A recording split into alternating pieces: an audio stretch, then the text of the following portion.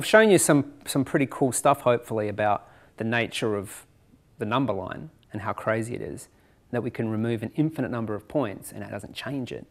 Like, I think that should be pretty mind-blowing. And the idea that the real number line is very, very strange. It's a very strange world. There are still things, I'm sure, we're yet to discover about the real number line. And there it is right there in our heads. We could think about it right now. But they're still covered.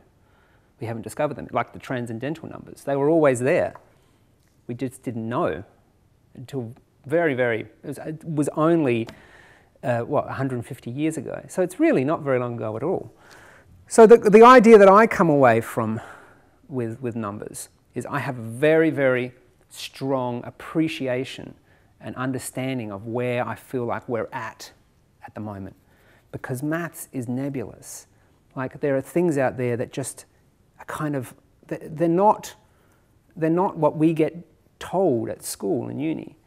Like, we get told there's symbols and we learn the symbols and we see how it all fits together and we go, oh, it all fits together. Well, someone actually was dealing with nothing. They were dealing with, for example, they were like multiplying numbers together, right?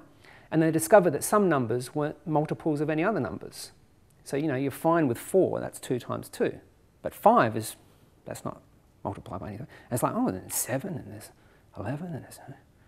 And so you start going, well, these are really useful numbers. You know, what should we call these numbers? And you think, let's call them Bobs. Yeah, why not? My best friend is Bob. I'm going to call these numbers Bobs, right? And then someone comes along and says, you know what? You know, you were talking about the Bobs. I actually discovered that any number is actually Bobs multiplied by one another. So, you know, 30 is 2 times 3 times 5.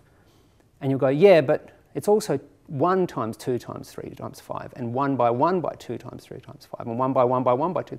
And they go, oh, yeah. Yeah, so that 1 actually makes a problem for that. So let's call them Bobs, but the Bobs removing the 1, let's call them primes.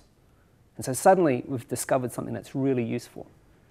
But see, the idea of prime didn't exist before. We gave it that name, and we've put a little fence around it and we've put spotlights on it because we've recognized it as it's important. That's what numbers are. We've found these things, and they are like understandable, and we've built structures around them. And then when we pass them on, or when they get passed to us, we think that that's maths. But they have a spirit to them. They have this, I think of it like nebulous. It's like a cloud that kind of somehow coalesces. Because when you study maths, it's just here. What the hell is going on? Like, how does it make any sense? I can't go and do an experiment. You know, I can't go and do the double slit experiment. It's all up here. And somehow these things work. And when you think about it and think about it and think about it and try and think, and then you build a little bit of symbols, some symbols will help you, and the symbols work with the intuition, and then you keep doing, and then all of a sudden you prove something and you go, whoa, I've just discovered something from the infinite, from outside of space and time or something. So the idea is that what I get left with is that numbers are in flux. And these symbols that I've made here are all in flux.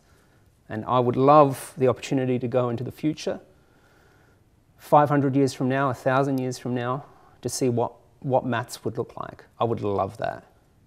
Because I'm assuming it's going to be completely incomprehensible to me, even natural numbers, even these numbers. But, you know, it's going to be something pretty amazing.